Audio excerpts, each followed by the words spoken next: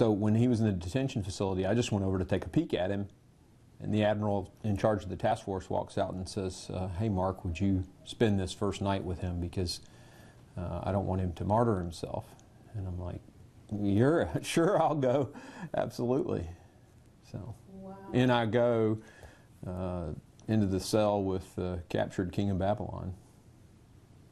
Did you have any hesitation about that, or any, I mean, you know? No hesitation whatsoever.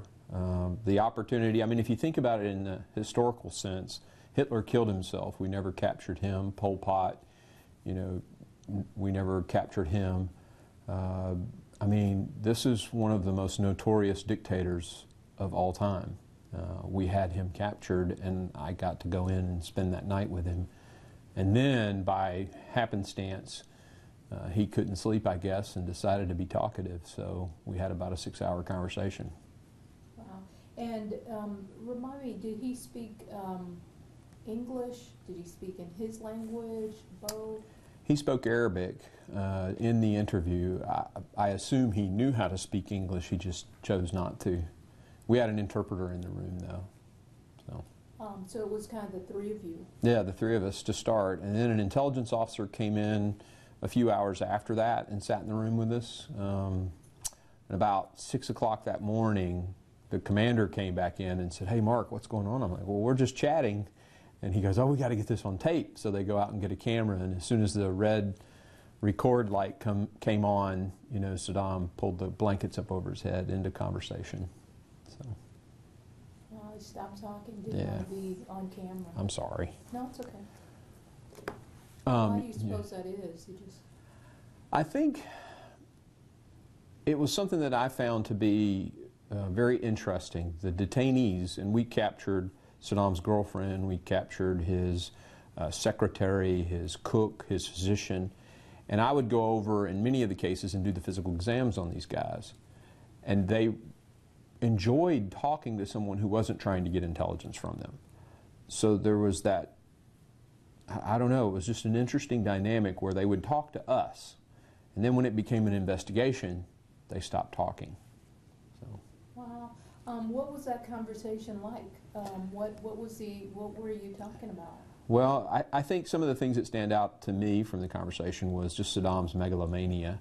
You know, we had done all these missions around Iraq. Every time you go in a city, there's a statue of Saddam or there's a painting of Saddam. And that night, he really proved that to be true, that he was this megalomaniac.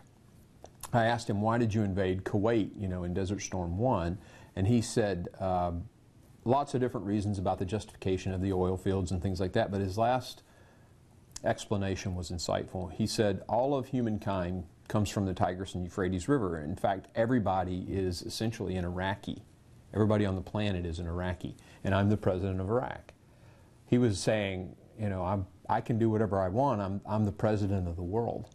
And I believe that was his mentality. And when I did research for my book, you know, I think Saddam thought he was Nebuchadnezzar, sort of the return of the king of Babylon. So. Well, and it seemed he really believed that. I think he really did. And in our conversation, he mentioned Abdul Nasser, who was the president of Egypt at the time Saddam fled after he first attempted a coup on the then president of Iraq. He fled to Egypt, lived in Egypt. And throughout our conversation, he kept bringing Abdul Nasser up. Well, Abdul Nasser was the last really true pan-Arabic leader that all of the Arabic people seemed to have an affinity for. If there was a guy who could unite the Arab peoples, it would have been Abdul Nasser. And I think Saddam was trying to paint himself in the light of Abdul Nasser.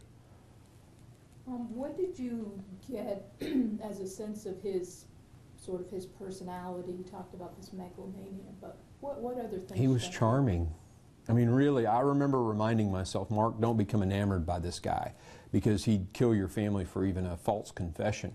But he was extremely charming, and I got the thought of this is what cult of personality is, because clearly he was an evil guy. I mean, he used mustard agent on his own people. You know, bad guy, but extremely charming in our interview. He treated me much like I were some underling documenting, some historical thing.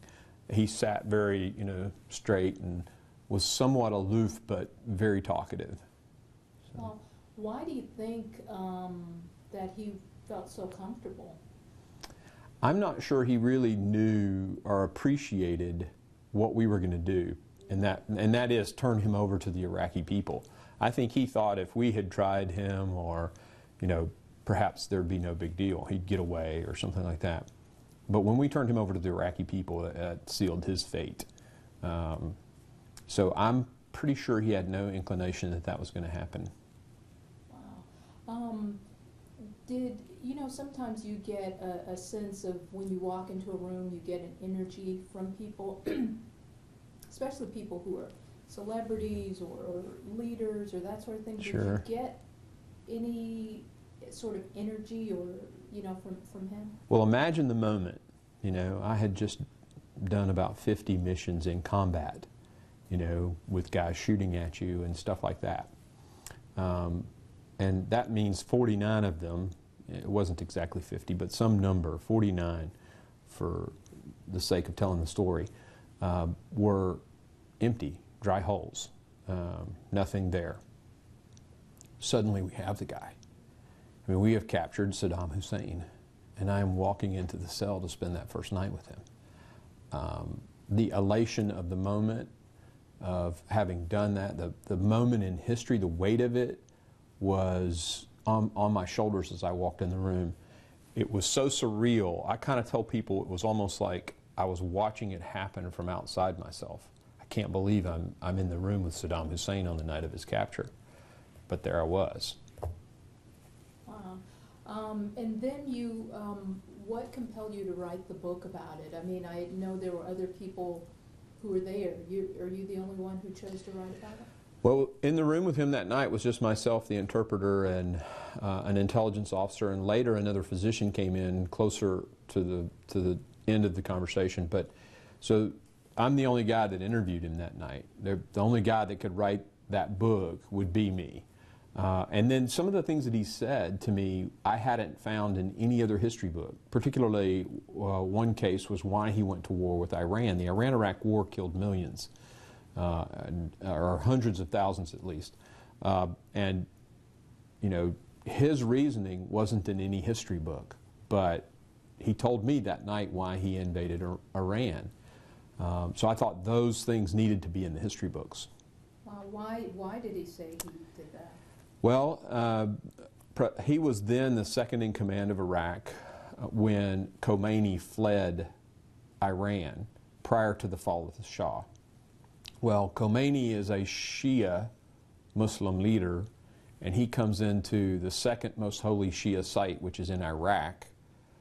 Iraq is a Shia country, but Saddam was a Sunni leader. So I'm sure Saddam felt very threatened having Khomeini.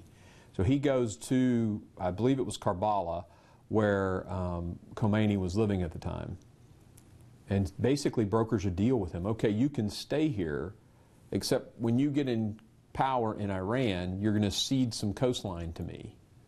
So Saddam needed a better piece of coastline to get his oil exported through the Persian Gulf. When Khomeini came to power, he reneged on the deal, and Saddam invaded to take basically by force what had been promised to him in a deal. Yeah, that nobody knew about. That nobody knew about. What other things kind of stood out about that night? Of course, his, that whole notion that he was the president of the world. But I think one of the other very interesting answers to a question he gave, I asked him, did you think that the Americans would respond the way we did when you invaded Kuwait, Desert Storm 1? And he said, no, I thought you guys would attack right away. And I could have fought a good fight had you attacked right away. Since it took you 6 months to build up your force and your coalition, I couldn't sustain my forces logistically that far forward. My guys' morale was down. They weren't supplied. You attacked, and we lost, and they gave up right away. I thought that was an incredibly cogent answer from a guy who, was a megalomaniac. But he had really thought that one through. So. Wow, so he was being very candid. Oh, incredibly so. What do you remember about how he looked? I mean, that picture of how he looked, just so wild-haired, because I get the sense that he always prided himself on looking perfect. I think a lot of that, you know, when we captured him and sort of got him in the room and started cleaning him up, in fact, my medics were the guys that shaved him and did all that. As that process was happening and as he was going from looking like a common guy to what he looked like when I actually went in to see him, that process was sort of, you know, I don't want to say manufactured, but you know, in combat there's an information war. And as we show pictures of Saddam, we wanted the Iraqi people to see how helpless he was at that moment. Because that would, one, motivate the ones who wanted to see him captured, but it would deflate the morale of anybody who might come to his defense. So I think that was just a part of the information war. When I saw him, he was cleaned up, looked fine, in great health. He had a little bit of high blood pressure, and that was it.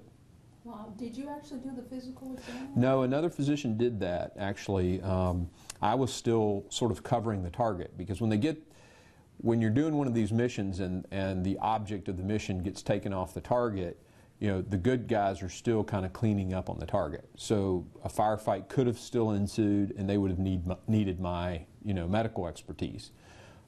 He was already back, cleaned up by the time I flew back into the area, and then, you know, after I cleaned my equipment, ran over just to get a peek at him in the detention facility, only to be told, hey, will you spend this first night with him? Wow. So. And so he'd never slept, or did he? No, he didn't. I mean, and who knows what cycle he was on. Of course, for us, dawn was dusk and dusk was dawn. You know, we did all our missions at night. I went in about midnight, and he stayed up till 6 a.m. when the cameras started rolling. Wow, just talking. Just chatting. I mean, he was really very talkative. And it's interesting, too, what started the conversation with Saddam Hussein. He calls me over to take his blood pressure, sort of, you know, motions. And so I come over and I'm taking his blood pressure. And when you're taking somebody's blood pressure, you're right in their face. So I'm looking at him, he's looking at me, and Saddam Hussein just very nonchalantly says, you know, when I was younger, I wanted to be a doctor, but politics had too great a hold on my heart. So this image of the butcher of Baghdad taking the Hippocratic Oath to do no harm, you know, started that 6-hour conversation. Wow. So, and now I'm a politician, so go figure. Wow, that is just amazing. Is there anything else you want people to know, you know, as part of this story as we look back?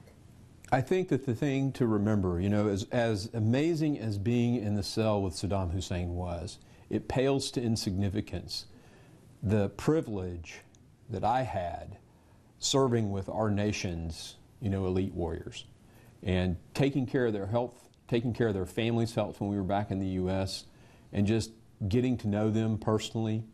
They are unbelievable professionals who are totally dedicated to the freedom of this country. Willing to write a blank check, cashable all the way up to their life. And I think sometimes we forget too, not just the soldier, but the families. And there are families, there are little girls out there that will never know their father because he died in combat. And that's a price of freedom that we sometimes forget. The soldier gave his life, but that little girl gave her dad forever.